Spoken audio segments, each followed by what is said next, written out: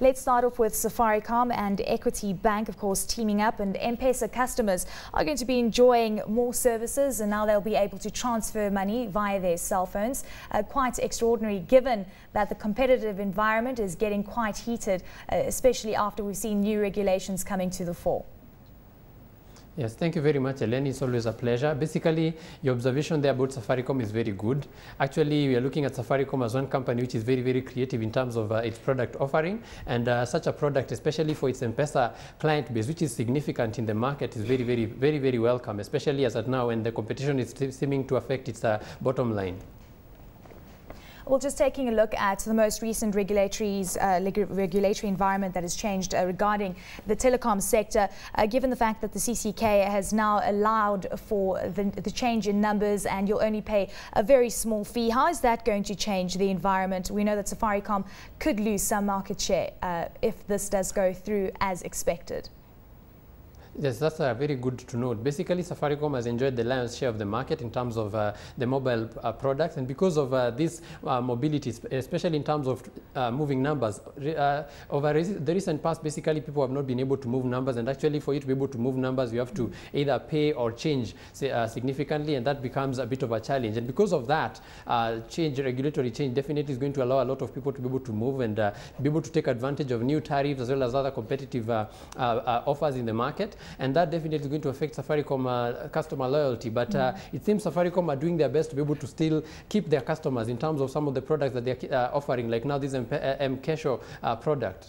Exactly, and this is why it's quite interesting that Safaricom just keeps being innovative to try and secure that they do hold on to their market share. Looking at the likes of Zain and Bharti, how do you think they're going to be shaking things up now that the new regulation has come to the fore? Well, definitely Zain as well as the other companies, we are seeing them beginning to have offers that are going to encourage a lot of people to move to those other product offerings. And because of that, definitely they are going to also be challenging Safaricom. But it seems Safaricom seems to be trying to take advantage of whatever opportunities it still has, especially in terms of their research department, coming up with new novel products which definitely are being able to go into markets that are not yet tapped. And because of that, Zain as well as these other mobile providers definitely have a lot to do. Equity Bank, other news out for this company. It has announced that it signed a 4 billion shilling loan agreement with China Development Bank at a rate of 3%. Clearly quite instrumental in terms of the credit facilities for the bank as well.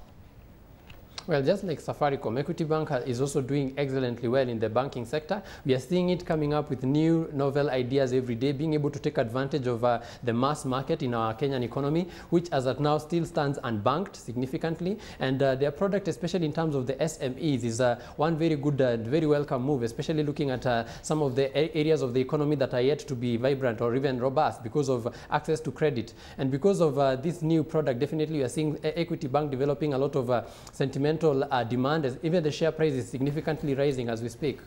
National Bank of Kenya came out with some nice numbers, 11% pre-tax profits, and we saw customer deposits up 36.7% to 45.3 billion shillings, earnings per share gain of 7.3% to 1.18 shillings per share. So a good set of results.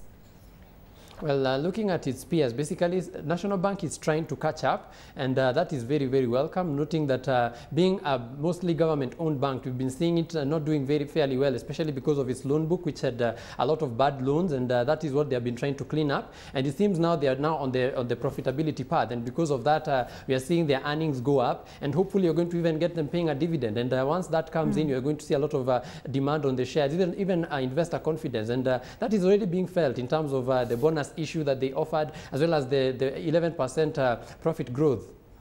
Turning our attention to the oil sector now, Kenyan Cobalt is to issue a 1.5 billion shilling commercial paper, short-term financing facility to investors, basically expansion program underway as well. Your view on this? Do you think it's going to be good for the company going forward?